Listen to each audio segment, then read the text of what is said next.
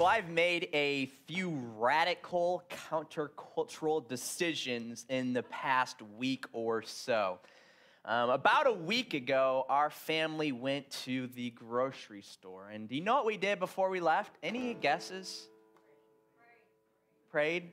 That is a good guess. Unfortunately, we did not pray as a family. We did not eat before, no. We decided as a family that we would go to the grocery store without... No, we had money. We had money. No, we had children. We had a list. Ding, ding, ding. Yeah, we went to the grocery store without our phones. Raise your hand if you are someone who owns a smartphone and you can say you went to the store out to eat without your phone in the past month. Raise your hand. Wow, I am impressed. Oh, yeah, there you go. That is quite an unusual occurrence for us millennials. A couple days ago, I went to the grocery store by myself just to pick up a few things. And again, I intentionally left my phone behind. And as I was waiting in line, waiting to get checked out. And I looked, and the lane right next to me, all of a sudden, there was nobody in that lane. You guys know what I chose to do?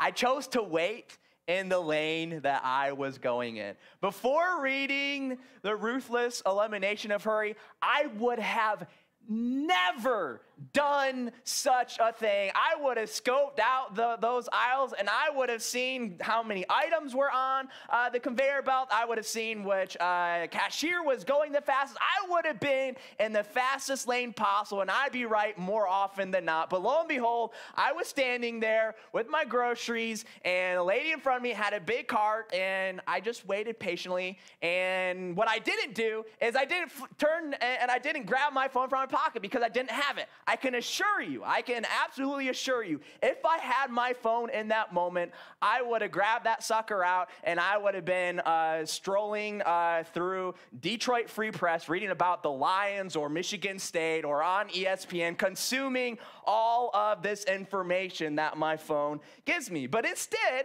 in this me trying to be real thoughtful and walking the talk, I didn't pull out my phone, and I had a moment, a small moment, and I took that as an opportunity to seek God through prayer and through my thoughts. And these are decisions that unfortunately are quite radical for a millennial and the typical American in our society.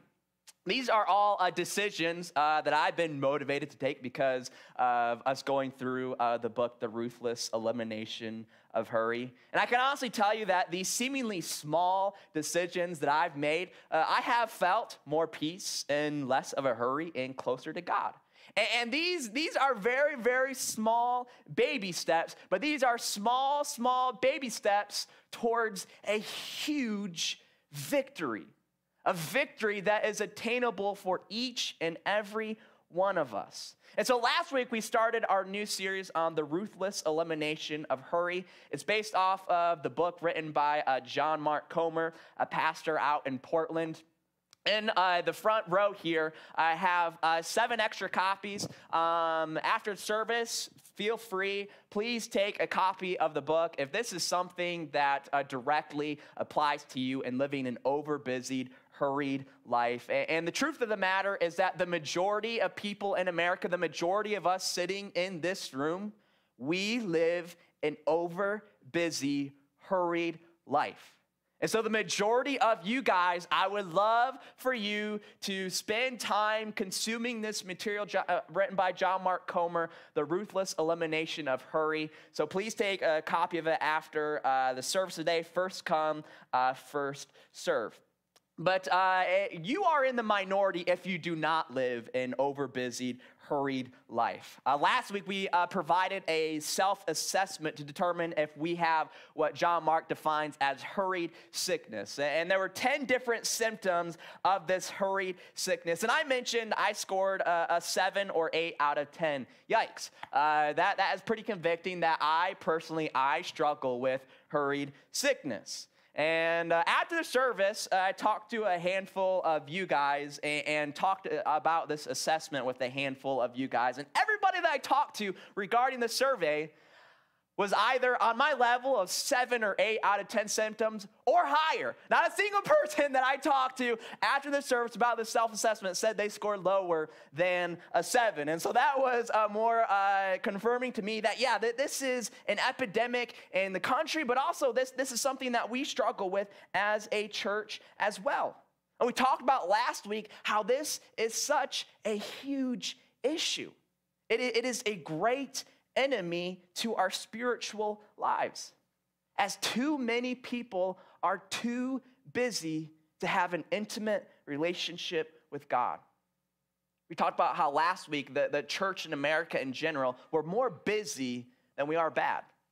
We're more distracted than we are non-spiritual, and we're more interested in movie theaters, sports stadiums, the mall, you name it, than we are in the church. That's the unfortunate situation that we find ourselves in the 21st century.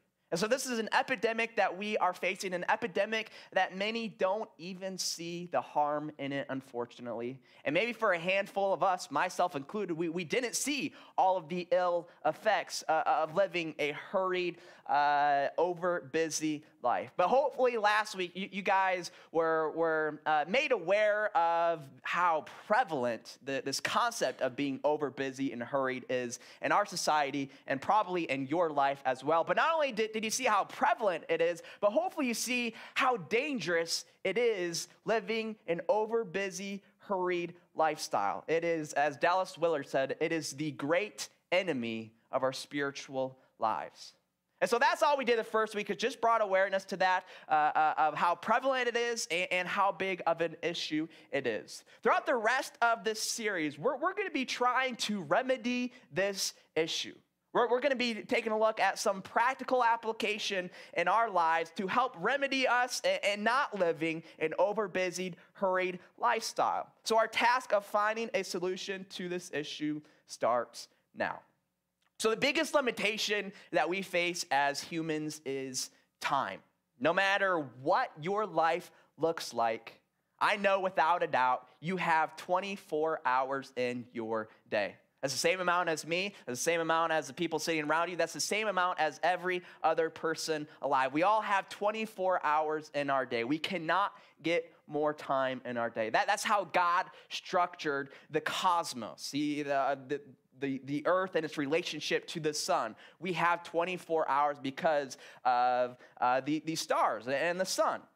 And so often I find myself wishing that I could just have one more hour in my day. Has anybody wished that? Man, I wish I could just have one more hour in my day. And if I just had one more hour in my day, all my problems would be solved. But even if God completely restructured the cosmos so that we did have one more hour in our day, I don't think that would solve our issue of being over busy. I do not think the solution is more time. If we had more time, we would just use that on all the other things that we don't currently spend our time on, whether that be learning the guitar or watching one extra episode on Netflix or Disney Plus, or spending one more hour with our kids or our spouse, or reading an extra chapter of a book. I know you would find a way to fill that time, as the possibilities for us to spend our time today are essentially limitless. It is incredible, all of the opportunities that we have readily available at our fingertips. And with the typical American overstuffing their 24-hour schedule, the evidence suggests that we would just overstuff our extra hour in the day. So let me tell you, the solution to our issue of being overbusy and hurried in our life, the solution is not more time. Because all we do with that more time is we would just add more and more and more stuff in our life. Because that's what we do with our other 24 hours in our day. And so we have to understand that we simply cannot do it all. We simply do not have enough time in our day to do it all, not even close. With that being said, not being able to do it all, as there's so many opportunities out there in this world, we have all got to learn how to say no. That has got to be part of our vocabulary as human beings. My precious son Ezra, who is picking up on this whole talking thing, a little on the slow side, is 100 times better at saying no than most of us are. He tells us no all of the stinking time. He gets it. That is his favorite word. And so today I'm going to call up a guest speaker here, and hopefully he can, if he cooperates, he can help demonstrate you all how to say no, because a lot of us, we do not understand how to say no. Hi, buddy. How are you? Say hi. You don't want to say hi? Say no. No. You want that? No. This works every time. Yes. Yes. I was afraid of this. A little shell shock. He's saying no. I was afraid of this. Failed demonstration. No. You want to go back? Yeah. You want to go back or no? No. Yes. Yes. No. Failed demonstration. Thanks, buddy. No. Do you want to leave? No. No. There, you guys heard it. Thank you. You guys heard it. No, he does not want to go back. And we have got to learn how to say no in our lives, because without even being aware of it, every yes that we say is 1,000 no's. When you say yes to watching a show, an episode of a television show, you are saying no to all of the other TV shows, and you're saying no to all of the other movies. You're saying no to spending time with your family. You're saying no to reading a book. You're saying no to going out for a walk, going out to eat. You name it. Everything that you say yes to, you are subconsciously, simultaneously saying no to all of these other options that we have available to us. And so we have to realize the implications of saying yes to something. And a lot of us, myself included, we are way, way too willy-nilly about this. We will agree to do just about anything because saying yes is a lot easier. It makes people a lot happier when we say yes. But sometimes we just have to say no. Some of you all here say it. Let me hear you say it. No. Yes, louder. No. Yes, angry. Yeah, there we go. We have to say no. As most of us, we waste copious amounts of time with the things that we say yes to do. Most of the hurry and the overload and the busyness that we experience, it is self-inflicted. And we have to stop doing this to ourselves. Too many of us are interested and pleasing others first. Too many of us are seeking first the kingdom of entertainment when we should be seeking first the kingdom of God. And so that time that God has blessed you with, it is a gift. And we have to use it to the best of our ability. The Apostle Paul said in Ephesians 5, verses 15 and 16, "Look carefully then how you walk, not as unwise, but as wise, making the best use of the time, because the days are evil." So we have got to make the best use of our time. And so sometimes it's going to require you to say no to an opportunity that has come your way. A book a number of years that I read ago, one line that really has struck with me from this book is that the greatest distraction to our purpose in life is good opportunities, is other good things. That is the greatest distraction in our life. That is the greatest deterrence from us seeking God first and foremost. It's not bad things in our life. It's these other good opportunities that come our way. The issue is we overpile our lives with these good opportunities. And before we know it, we don't have enough time to establish an intimate relationship with God, as every single relationship takes time. Your relationship with your spouse, it takes time. Relationship with your kids, it takes time. With your friends. And the same applies with God. It takes time to establish, maintain, and build your relationship with your Heavenly Father. But too many of us are too willy-nilly about saying yes to everything that before we know it, we're saying no to God time and time and time and time again. And so if adding more time into our day is not the solution, then what exactly is the solution to this epidemic of living a hurried and overbusied life?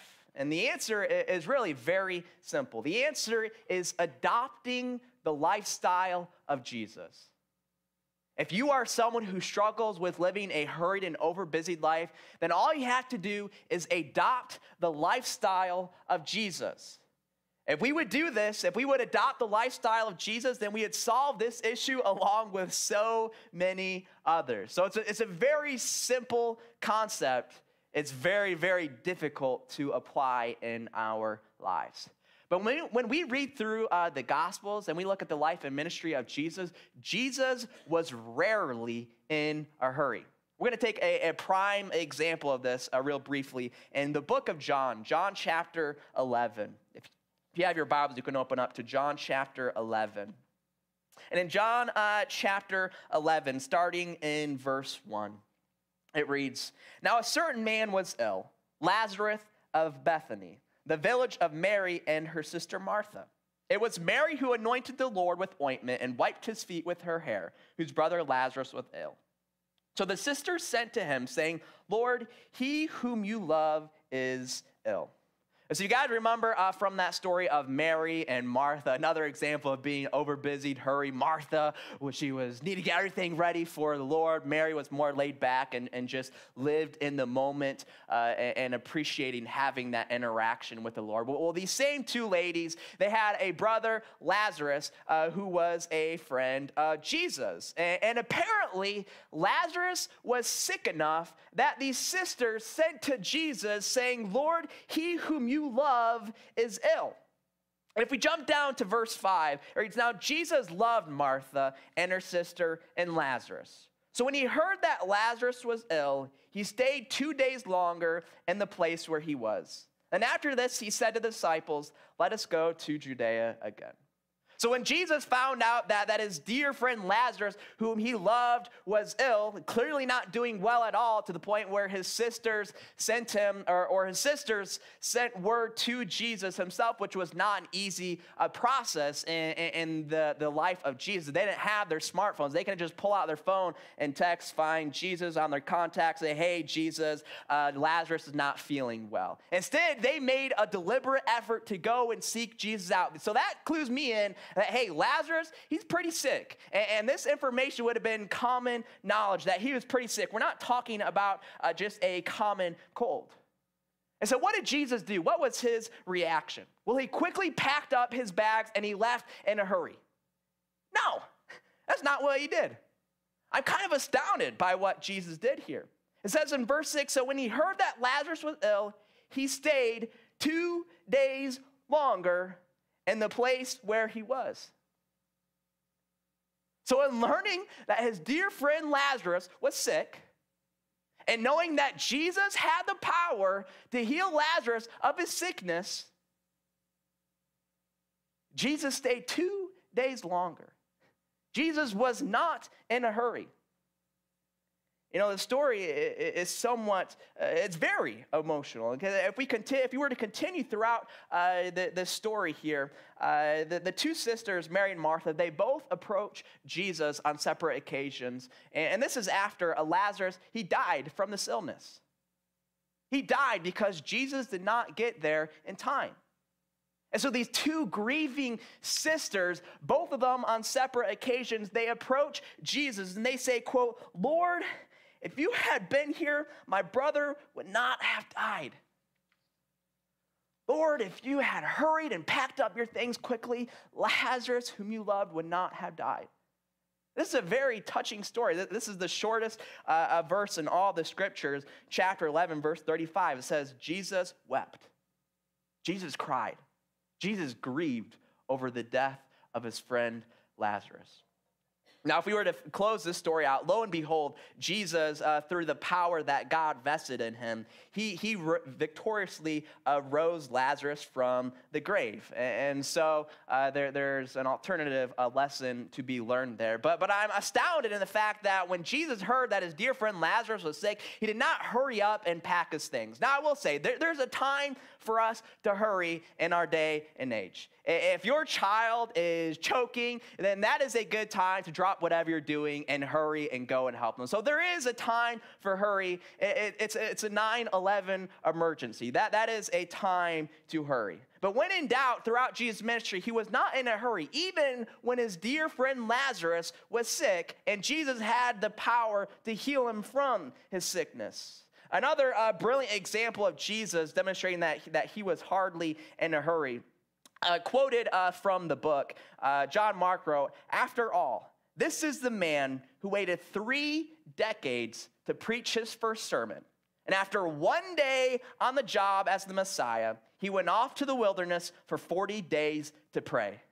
Nothing could hurry this man." I read that at my campsite, and I literally laughed out loud when I read this to myself at my campsite, probably because, things were funny to me because I was by myself. But nothing could hurry this man. I mean, I just imagine this. Jesus, a lot of people believe he spent about the first 30 years in his life getting prepared for his ministry. He spent time praying and reading and getting to know his heavenly Father. And then finally, after 30 years of Jesus preparing to be the Messiah, preparing to be the Savior, he gets baptized by his relative John the Baptist, and Luke talks about how Jesus was preaching to these people, and then immediately Jesus went off to the wilderness to pray for 40 days. That blows my mind. I kind of put myself in Jesus' shoes, and you guys waited on me for a bit. We agreed that I would be the pastor at North Hills before I was ready to come. And there was a period of waiting, and there's a bit of anticipation in coming with the waiting. And I could just imagine if I showed up here on my first Sunday of church and said, "All right, y'all, have a good one. I'm out of here for 40 days. I'm going to go spend time in the wilderness and spend time with God." That would not be received very well. I'm very confident of that. But maybe we need to realign our priorities. Maybe we need to realign how we think. Because apparently this was very appropriate for Jesus. First day on the job, he left and he spent 40 days all by himself. And so nothing could hurry this man. Bless him, bless Jesus. And so we need to mimic this lifestyle of Jesus. We have to arrange or rearrange our schedules to line up with the lifestyle of Jesus. And for many of us, if we're honest with ourselves, that's going to involve radical change. We're not talking about just changing a couple of things. Some of us, we need radical change in our lives to reflect the lifestyle of Jesus and ruthlessly eliminating this issue of hurry. We have to adopt his lifestyle. Too many people, they want the life of Jesus. They want to be his follower, but they do not want the lifestyle of being his follower. Me personally, I like watching YouTube videos. Probably my favorite type of video to watch on YouTube is entrepreneur videos.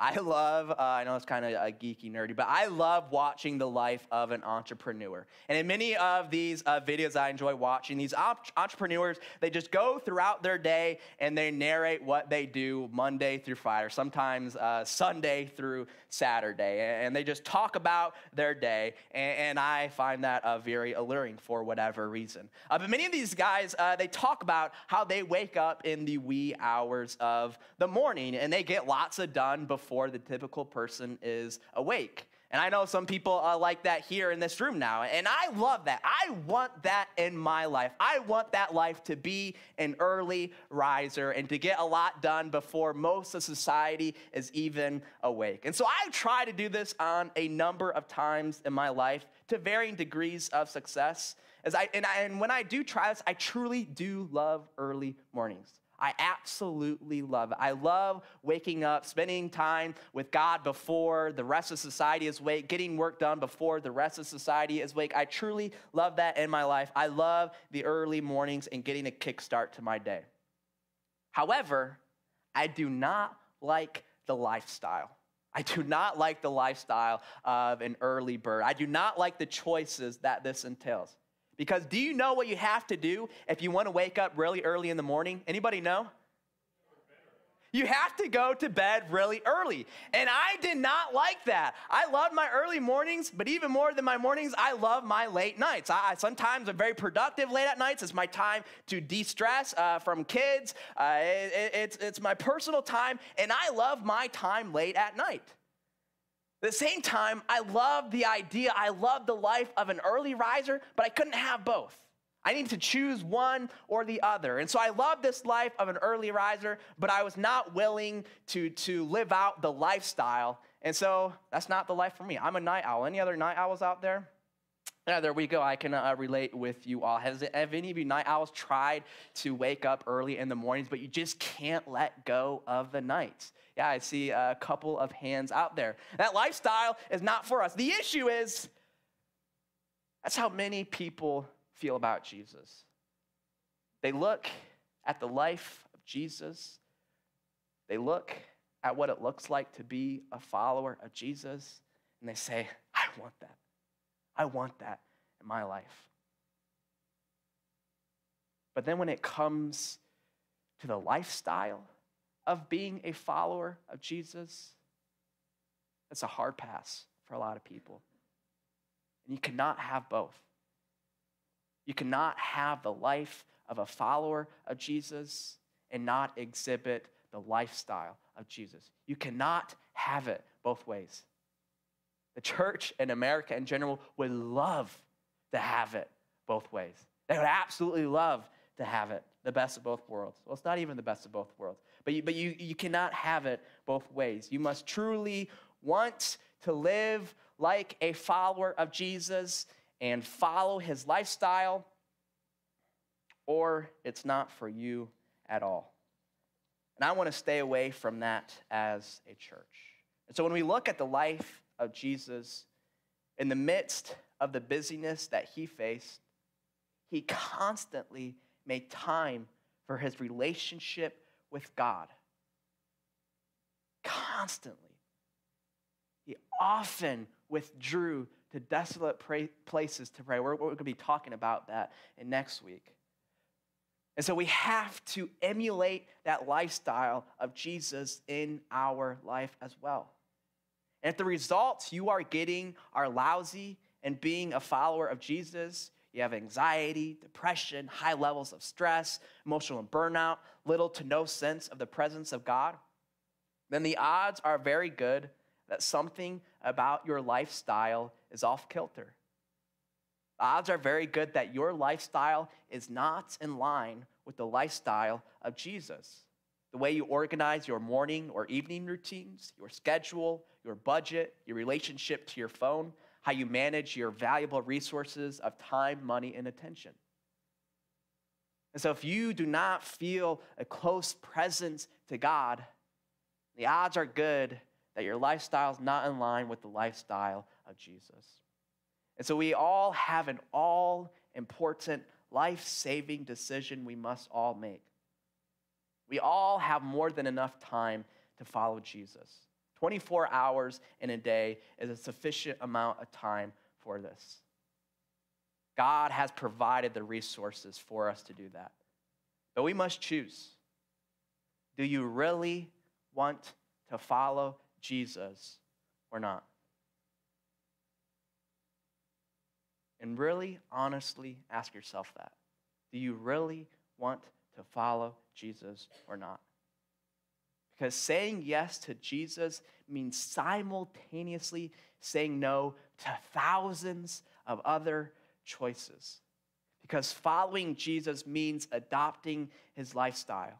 And is that something that we are willing to do? My guess is that everybody here, we want to follow Jesus. I'm guessing that's why you decided to come here this morning at church, because you want to follow Jesus. So the desire probably isn't the issue. It's how we structure our life. It's the systems, it's the habits that we have placed in our lives. Our lifestyle does not mimic the lifestyle of Jesus. And so if this is something that you want in your life, in these next 4 weeks, we're going to be talking about 4 practices of Jesus that he exhibited in his lifestyle that we must emulate as well. Now, we aren't going to be spending 4 weeks talking about practices that would be nice to have in our life. No, we're going to be spending 4 weeks about 4 practices that we must have in our life if we want to adopt the lifestyle of Jesus. And if we do this, then we as a church, we can be a church that can ruthlessly eliminate hurry in our lives. Let's pray. Father, we love you. Father, we give you all of the glory and the honor and the praise. Father, I thank you for the 24 hours of a day that you bless each and every one of us with. Father, I pray that we all make the best use of that time. Father, I pray that as we read through the Gospels, we read about the life and ministry of your Son. Father, I pray that we learn to mimic his attitude, mimic his schedule, mimic his lifestyle, so that we can be a follower of your Son and a follower of our Lord and Savior, Jesus Christ. And it's in his precious and holy name that we pray. Amen.